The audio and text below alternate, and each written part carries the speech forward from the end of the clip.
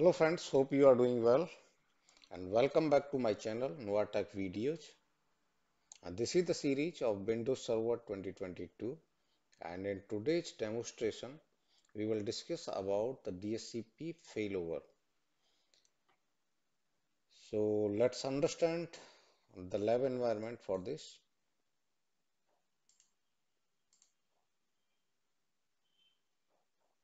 So I have one server and this is DC2.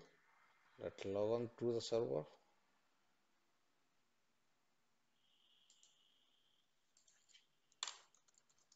And currently this is the server which is providing the assigning the IP addresses to the client machine, and this is one of my client machine.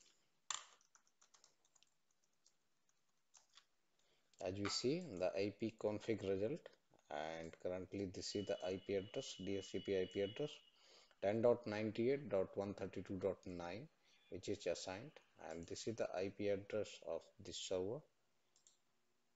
Let me show you the IP address as well. CMD IP config. Okay, so this is the IP address currently, and this is the DHCP server IP. I have another server and this is DC1, and I want to configure this server as a failover for DHCP. So if in case this DC2 DHCP server goes down by any region, so DC1 can continue assign the IP address to the client machine. So let's log on to this server as well.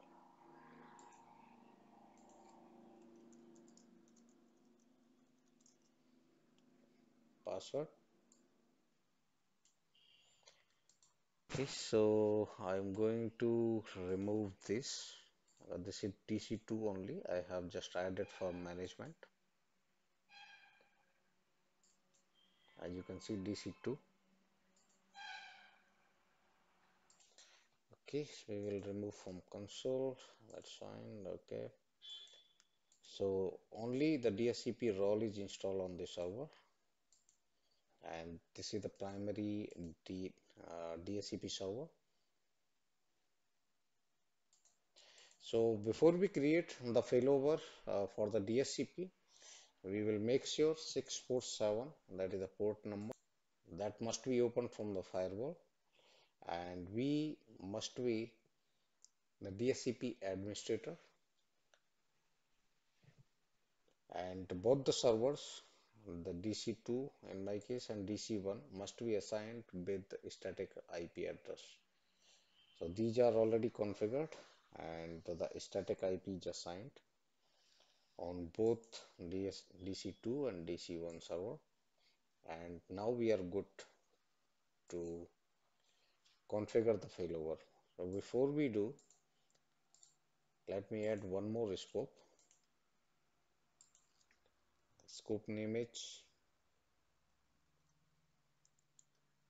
Science DPT department. No description as such. I'll use 10.98.131.10 and the range and 131.20. That's fine. I want to just give the end IP range to 20 only, so 10 IP addresses, and previously one more DHCP scope what we have, that is 132. The address range and mask conflict with an existing scope. Okay, I change it to 97.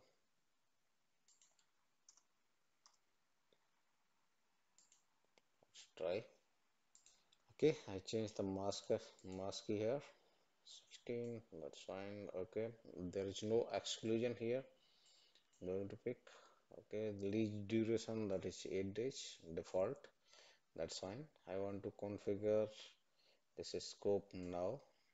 Okay, and I'll give the gateway 10.98.132.10. So this is the gateway.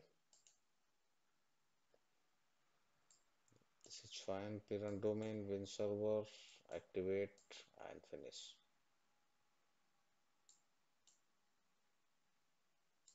Let's add another scope. Uh, in IPv4, new scope, new, and give it a name like DEL. That's fine. Give next and start IP range, that is 192.168.1.10 and 10 dot sorry 192.168.1.20. So I'm just giving only two and the range is fine. Okay, exclusion, that's fine. Configure it now. The gateway, that is 192.168.1.1. This is the gateway for this. Okay, these are the DNS and activate now and finish. So we have added successfully one more scope just for demonstration. So currently we have two scope and now we will configure the failover.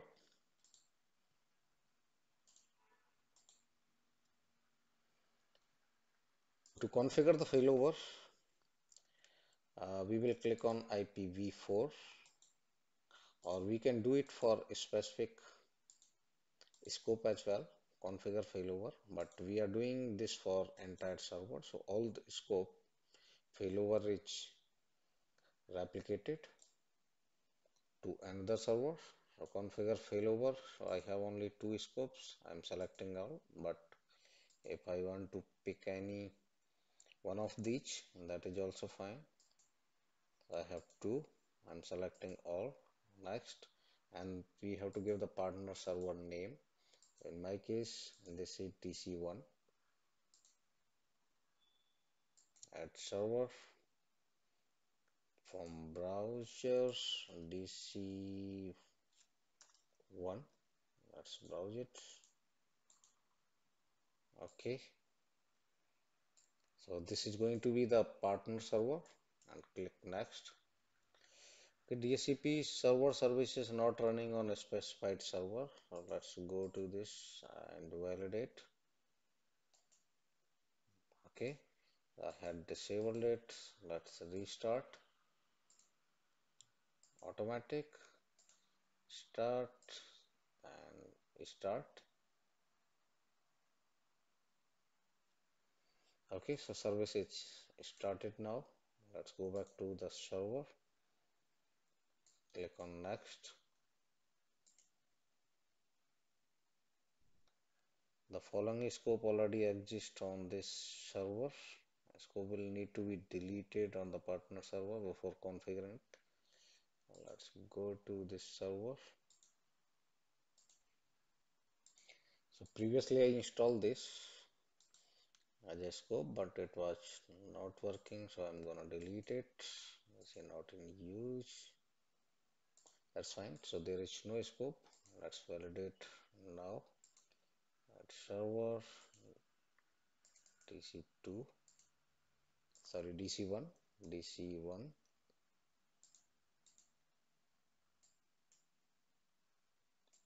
Next. Okay, so all the errors are gone.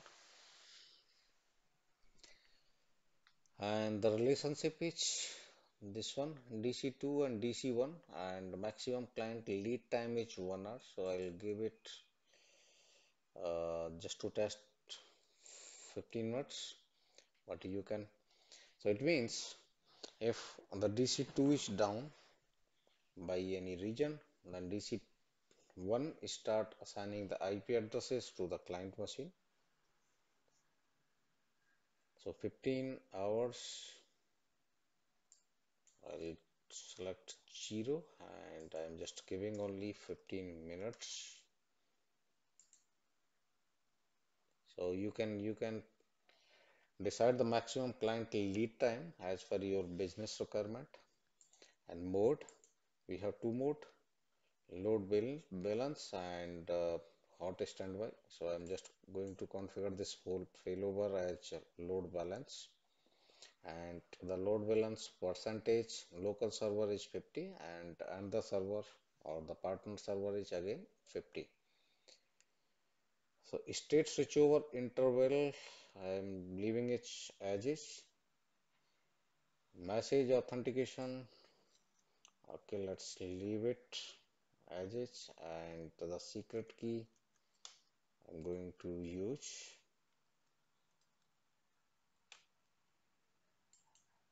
next and next. So the configuration is successful. Let's close the wizard and refresh, and let's go to our DC1. I'll refresh it, the server itself, and expand. We can see both the scopes are created here.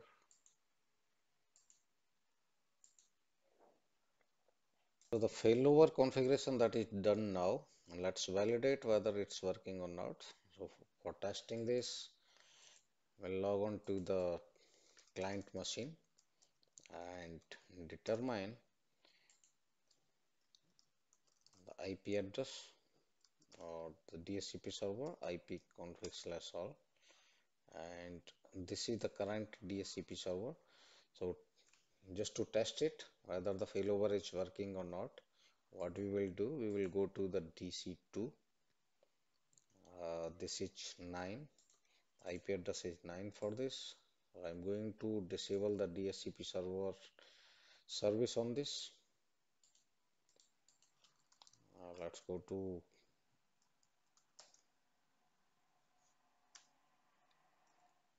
open the services,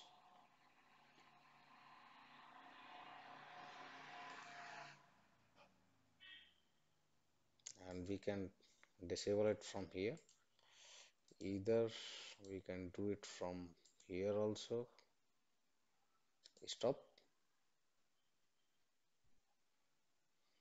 Okay, so this is no longer the DHCP server, and the IP address should be assigned by DC1 domain controller or the server.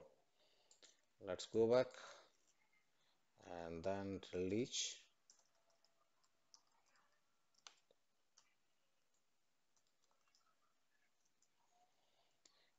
Okay, and then I'm going to renew. Okay, so let's check out the IP config and then /all, and here we go. If we look at the DHCP server, that is 10 in our case now. So here let's validate the IP which is assigned from this lease is this one, client 1. So it means it is working fine. Also you can see the symbol, that is arrow. So it means the DHCP failover that is working as expected. So that's how we can configure the DHCP failover. So that's it in this video, and let's catch up in the next video. Thanks for watching.